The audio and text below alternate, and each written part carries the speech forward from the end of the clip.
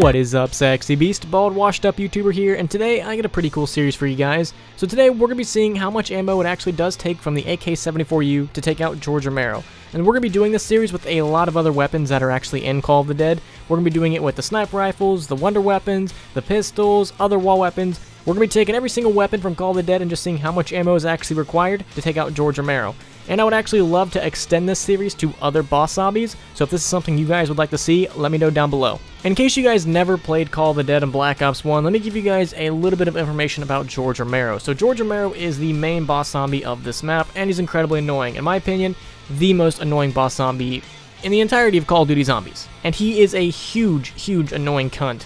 But if you know what you're doing, you can actually take him out pretty easy, and once you do take him out, you do get a pretty good reward. If you've done the Easter egg, you get a free perk and the Wonder Waff, but if you have not done the Easter egg, you get a free perk and the Death Machine. So in Call of the Dead, it actually is very easy to actually acquire every single perk. Now when it comes to this man's health, a lot of people may not understand how he works. So George Romero has a set amount of health, and he has a lot of it. If you're playing solo, he has a 250,000 points of health, 250,000 points of health. And for every player, you add another 250,000. So if you have 2 players in the game, he has 500,000. If you have 3 players in the game, 750,000. And if you have 4 players in the game, his health goes up to 1 million.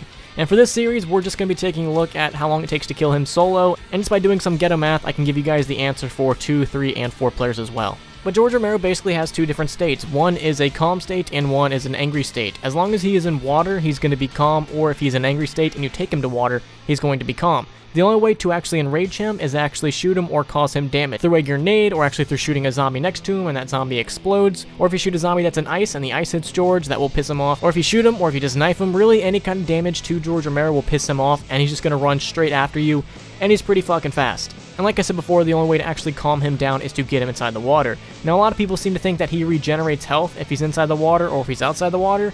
He does not. Once you actually start bringing his health down, it never does come back up until you actually do kill him, and he does respawn. Alright, so now that everybody sort of knows how George Romero works, let's see how much ammo it actually does take to kill this man. So, we're going to be taking a look at the AK74U, or we're going to actually upgrade to the AK74FU2. Now this weapon is probably regarded as one of the best weapons in Black Ops 1 Zombies, and hell, even in Black Ops 1 multiplayer. I really did enjoy using this weapon in multiplayer. It wasn't the best, it wasn't like up there with the FAMAS, but it was still pretty good. And in Call of the Dead, the AK74U is actually located at the bottom of the lighthouse.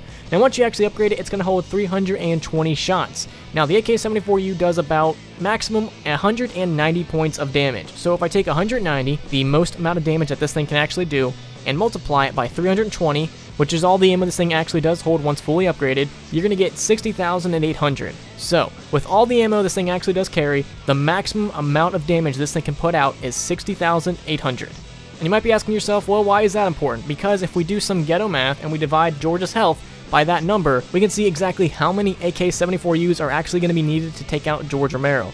So if we take his health, 250,000, divided by the maximum amount of damage the AK74U can do, 60,800, we're going to get 4.1. So by doing ghetto math, it says we should kill George Romero with 4 AK74Us. So I went ahead and did the test, and that is exactly what I got. It took me roughly about 4 AK74Us or 4 max ammos. Well, technically it'd be like 3 max ammos, because like once you upgrade the weapon, you already have full ammo. But I'm just going to go ahead and say 4 max ammos to sound a little bit nicer. So it's going to take you 4 AK74Us full of ammo to actually take out George Romero at full health on solo. If you are playing with 2 players, it's going to take you 8 AK74Us. If you're playing with 3 players, it's going to take you 12, and if you're playing with 4 players, it is going to take you 16.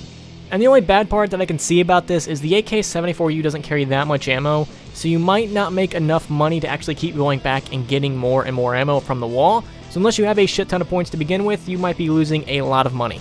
And depending on really how well your aim is, you could always get that number down. Some of these shots I completely missed. I was doing my best to hit him in the face, but every now and then he would duck under my shot or move, so I would actually miss. But I do think maybe if you hit every shot in his face, you can maybe get that down to 3, but I highly doubt it because this man does like to move a lot. And in this footage, I was using no clip and God mode and a command to actually give me max ammos, so that is actually how I was able to do it all. And the AK74U really did surprise me. I thought it was going to take a lot more max ammos to actually finish George off, just because when you're actually playing in zombies, it just feels like it takes forever to kill George Romero. But when you actually sit down and you can actually give yourself max ammos, you really start to see that it doesn't really take that much ammo to actually take out George Romero. So it's going to take 4 AK74Us on solo to take out the big boss zombie, and I'm very curious to know, what do you guys think, and what weapon should I do next, and what boss zombie should I do next? I would actually really like to continue doing this with George Romero and then switch out to other boss zombies. So let me know down below. And also real quick, thank you to my Patreon supporters. You guys are awesome. Thank you guys so much for your support. It really does mean a lot to me. If you guys are curious about being a Patreon supporter, go ahead and check it out. Link will be right down below. And also while you're down there, follow me on Twitter and Instagram. And also, I have a couple sponsors down there that you should check out. I will talk about those more in my live streams. And last but not least, hopefully you guys have a fantastic day, and I will see you in the next video. Peace.